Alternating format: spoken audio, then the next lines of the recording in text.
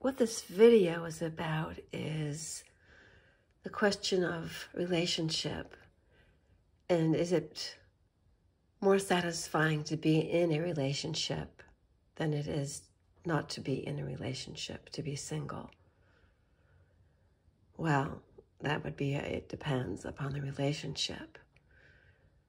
For some of us, we've had terrible relationships and had the misfortune of having them with narcissists. So speaking from my experience personally, that was mine. And therefore, to stay in that relationship would have been to my own demise. I've got plenty of videos on that, and that's not the point of this one. So I've strung together a little hodgepodge for you to enjoy, and you will see it coming up. And I've come full around to the statement of fact I have is that I was never more unhappy than when I was in a relationship. And I never felt more alone than being in a relationship with those distant, emotionally bankrupt men. Abusive on many levels. People are going to be, wow, okay. Cold shoulder,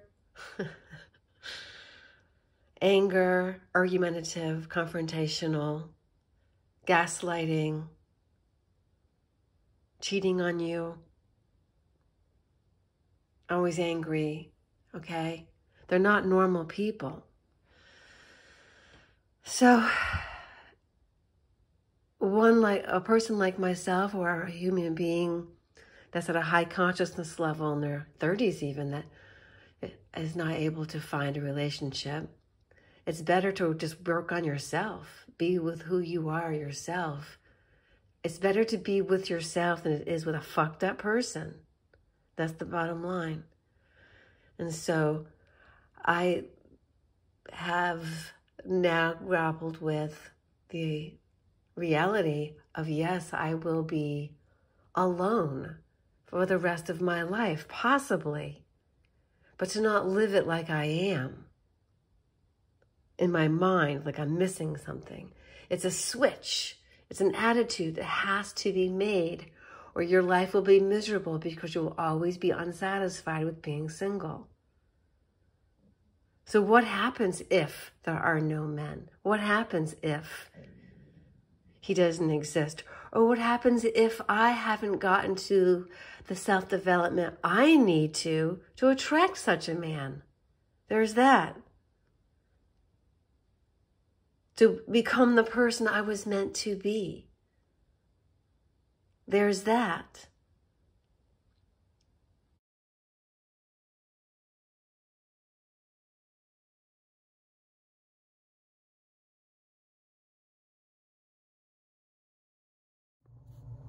Hi, everybody. So, at whatever age you are, at some point, whether you are single or in a relationship, you're not satisfied with your situation. Well, this video is about being single and not satisfied with your situation. And this could happen at any age. So then, not only is this video about not being satisfied, but also being satisfied. So it's taking the situation and doing a 180. Yeah. And I recognize when I hear about channels that talk about the men going your own way, that movement, that in addition to it being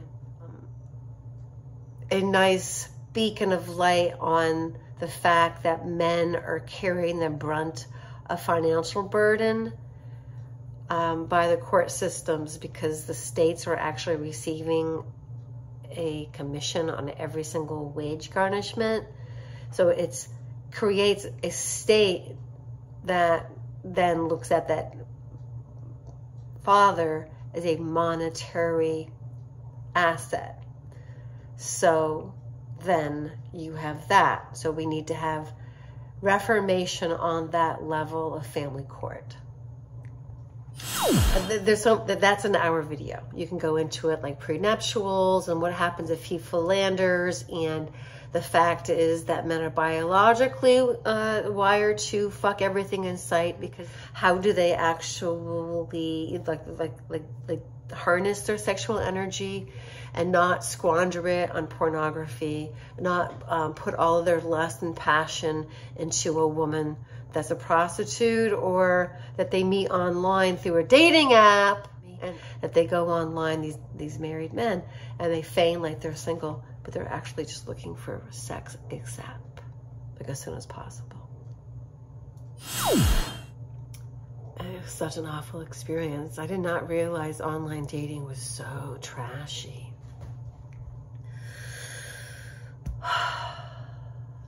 It's the most terrible experience for the sensitive person. It's the most treacherous, awful experience.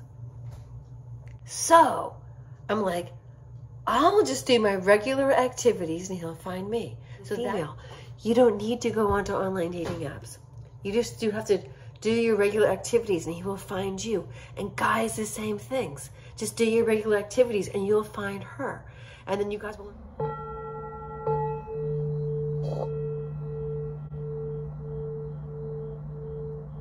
Yes, I can.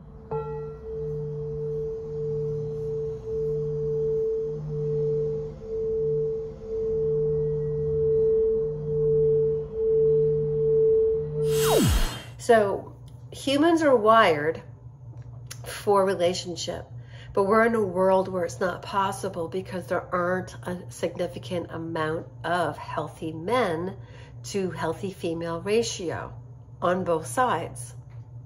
Ratio on both sides. You see? So for men who are single and healthy-minded, they have to then recognize what their arousal jag is. And that brings me...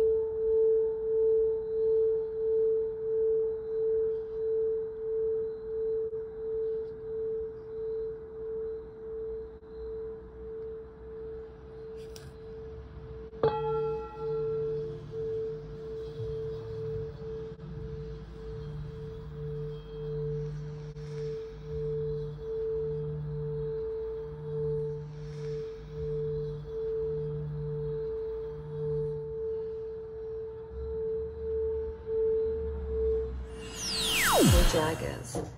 And that brings me to that guy, I think his Sandman, yeah, of men going their own way movement. Going their own way. MGTOW? Like big toe? Is that it? Going their own way. MGTOW. Big toe. All right, that's how I remember it. My big toe needs work. Anyway, I'm MGTOW adjacent. And Cat in the Vat, another channel, reached out to me for a convo, and I had never heard of this person. And I went on, I clicked on, and they had spoken to Sandman. And then I listened to Sandman's conversation with another channel.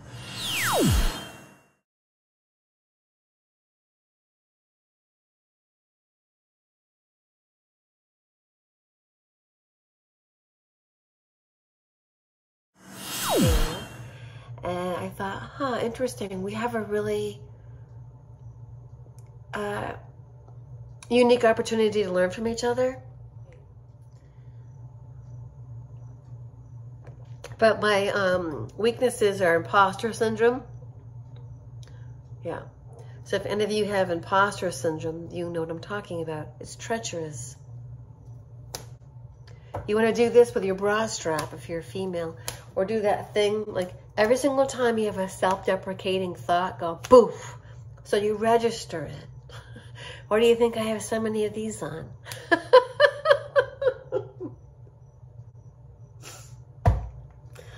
That was a joke, but I like it. I became the family comedian in order to alleviate stress in the family, because that's what I grew up with. High level of stress, high trauma. So comedy was my modus operandi. With a narcissist parent, it's fight, flight, freeze, or fawn. Fight, flight, fight, flight, freeze, or fawn. Fight, flight, freeze, or fawn.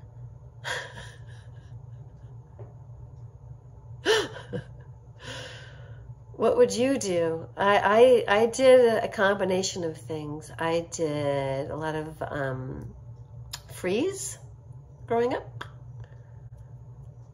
Fight was not possible other than with my siblings. Not possible other than with my siblings. Fight was not possible other than with my siblings. Freeze for sure.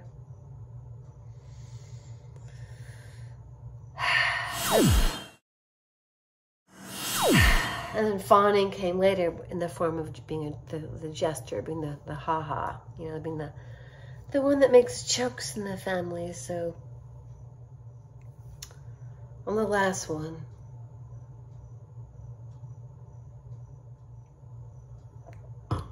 we're all still alive. Even my parents. It's wild.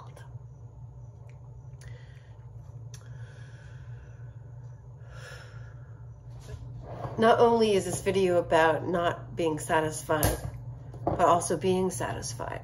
So it's taking the situation and doing a 180. Yeah. And so at 60, I found myself single, and I realized I stayed in a relationship that was toxic for so long because I really did like the sex. And so I realized that was my weakness. I admit it, me. In fact, I had a husband. I've had 2 husbands. I picked a narcissist ones that modeled my mother before I became conscious of the fact I was doing that. But this particular one would actually punish me by not having sex with me. And instead, he went and wed with a stupid tissue, computer porn. And I found out what he was into. This is the one I miss. I miss the loving person the narcissist was in fleeting moments. Well, they then would turn off their wives and then turn on themselves to black on blondes and fisting. I told you what it is. He didn't know how to erase his history. And I was working in the internet technology industry, and I got to know a thing or two. And so when we got our first computer, he didn't know that I could follow his every move. And I didn't know that until I stumbled upon it while investigating what a computer's all about. I was doing engineering work, you know. But the main thing I wanted to drive home, well, to present, is that when you grow up in a mind thought that to be happy is to be in partnership, and that you fail to be in partnership because you have standards such as the ability to live through it, the ability to maintain health through it being a relationship. If that becomes not possible in the given inventory of humans, then what? Well, and I believe in love. So then what? Well, for me to work on myself and present to the world what it is God intended. Allah, God, Hu, you know, the creator, Earth, Mother Earth, Father up high somewhere.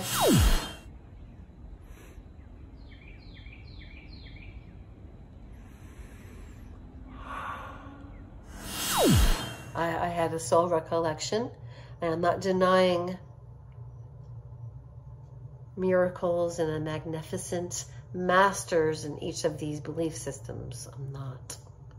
What I am saying is that as a child, I had a sense of reality that superseded Christianity.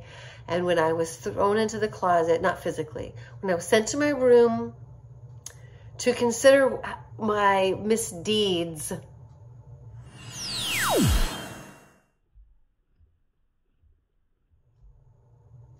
when I told my mother I loved her and she suspected me of a misdeed, she punished me for it, because nobody says I love you without wanting something. She said to me, I'll find out what it is, by golly. So you can tell me now what it is you did or later. But when I find out, it's going to be worse. So you can tell me now or later. And I'm like, I don't have anything to tell you. I just told you I loved you, man. I'm thinking in my head. So she sends me to my room. And I was curious about that as a child. And I went into my closet and I cried. And I said to my older sister, before I excommunicated her from my life because of her toxicity, I said, you know, we got sent to our room so often, I found God in the closet. You know, I found God in the closet because I was there being punished, and I would feel a divine presence of love. Just loving me, just being there, right? And then I had another experience with the Christos, and we'll save that for another video. And I believe in love. So then what? Well,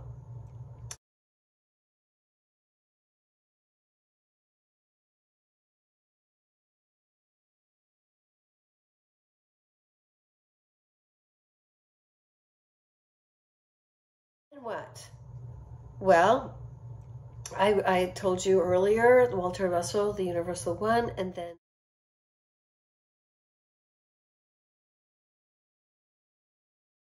the Universal One, and then William James wrote the book, something about primary psychology. In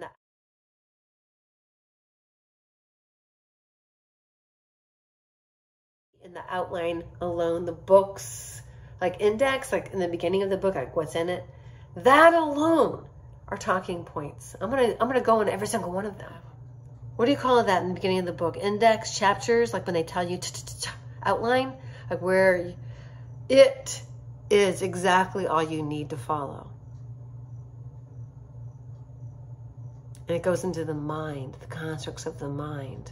And I experience when you're in an abusive situation from narcissistic abuse, there's an arousal jag that's sexual, that stems from a parent. And I'm not going to talk about it because it's too personal. It's a book of itself. It's an expose. And this is a woman going her own way. A male going their own way adjacent. I'm the MIG, what is it? MIG going there.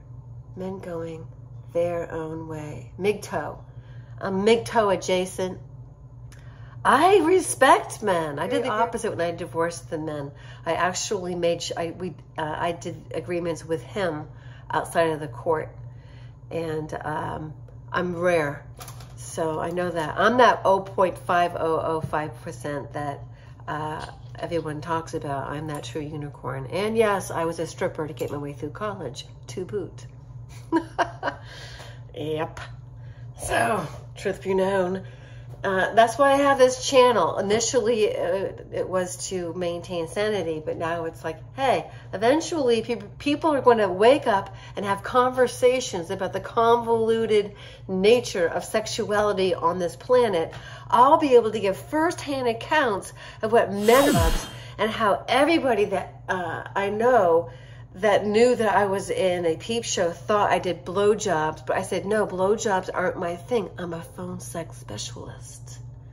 And I was beautiful. I had men come in. They said, you're too beautiful to be here. And I said, but that is why I'm here. I didn't do these $80 blowjobs. I took off my clothes and I posed. or I spoke to the men. Taxes, okay? So, this is not about that. Ugh. Oh my goodness. There are no good men left on the planet in my age 60, without more baggage than I have, or they have less baggage than I have and they want nothing to do with me. Well, so I have to meet them in life. So this is not an advertisement. This is not a singles ad for a partner. Au contraire, this is a conversation in which deciding to be single, especially since as a female, I bond sexually. So getting to the sexual point is going to be the longest dance. I have to know a man so thoroughly. So thoroughly. It makes me sick thinking about having sex with a man that doesn't get me. It would be vile. Yeah. So yes, I'm in this wonderful place actually of healing and of recognizing where my standards are and my willingness to be single, autonomously so, for the rest of my life, facing the music, hence the keyboard, facing the music and the dance of life that I may be dancing by myself for the rest of it. Yeah, it all depends what I choose. And so this video might just wrap up that whole dating online thing, single thing, and I'm going to move on to other things. I'm now going on to the works of Walter Russell and the Universal One, as well as just the index outline alone of the book, The Principles of Psychology, I believe is the name of the book. I think it was written in the early 20s by William James.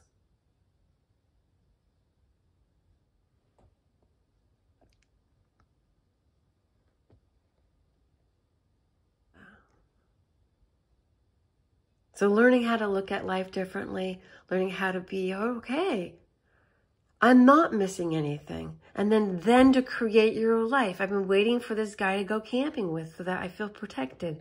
Well, now I have to do it myself. And I've been wanting to figure out my mind so that I can direct my life more thoroughly after the trauma I've been through. Heightened spiritual experiences mixed in there, but things that really derailed a normal life. That has made it extra hard. And you can go fuck yourselves, people who go, oh, what's she complaining about? Look how good she has it. Everybody has difficulties. And these are mine. And if they're not hard enough for you, then you can go win the Victim of the Year medal. I don't want to be a victim. I want to be a victor. I want to experience what I've experienced. I want to get through what I've gotten through. And I wish to have it then become a badge of honor that I bestow upon myself. I don't need anybody else to tell me how great I am or how fantastic it is for me to have gotten through what I've gotten through and maintained a sense of self. And I have a long way to go, but I refuse to listen to those people who say, oh, you don't live in the ghetto, you don't have a crappy life or whatever, or like you're just an American white chick, white privilege, shit like that. I was like, well, you got a point there, but you know what? I still have a story to tell, so shut up. This is really funny. I had somebody on YouTube, not a subscriber, I don't think, but if they are, it's kind of funny. But they go, be quiet and get a cat. and I was like, your advice is better suited to somebody else. I am a cat. So what does a cat do? A cat looks for ways to comfort themselves. And in so doing, that comfort, they purr, they're happy, they set themselves into a situation where they uplift everybody. What's not lovable about a cat that's loving life? And you look at a cat and you go, oh, that's a happy cat. And it makes you feel all warm and fuzzy, just like their fur. Okay, all for now. Join me, continue on my journey. Subscribe, of course, and like this and share it. But most importantly, live the life you care to live. And you can share that too. What has turned your boat around? Huh?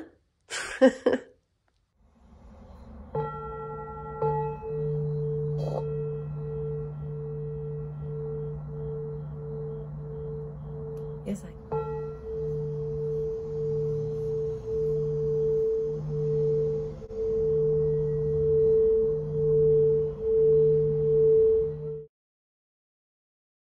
Anyway, that was fun, right? So, cheers to living your life with consciousness, awareful. Take off your shoes. Walk on the ground barefoot. If you can't, lean against a tree. Put the palms of your hands at your sacrum, which is at the base of your spinal column, where the coccyx is. Making this shape. Oh, look, Illuminati. Illuminati. Oh, naughty. Yeah, so do that.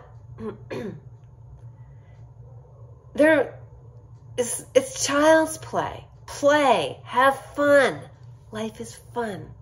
More later, okay? Mwah. And I think what James did was when he said, is life worth living? The answer is maybe. It depends on the liver. Is he was saying, hold on. You still have some control over your life, over your situation. And that control is embodied in a maybe. Was you have the ability to seize upon possibilities in your life, the maybes, the hypotheses of your life. And that's where you can make your life meaningful. So when you experience and explore hypotheses, the maybes of life, that's where the meaningful stuff, that's where the significance is. Point that he made, unpacking it a little bit, he's basically saying life can be worth living if you make it worth living.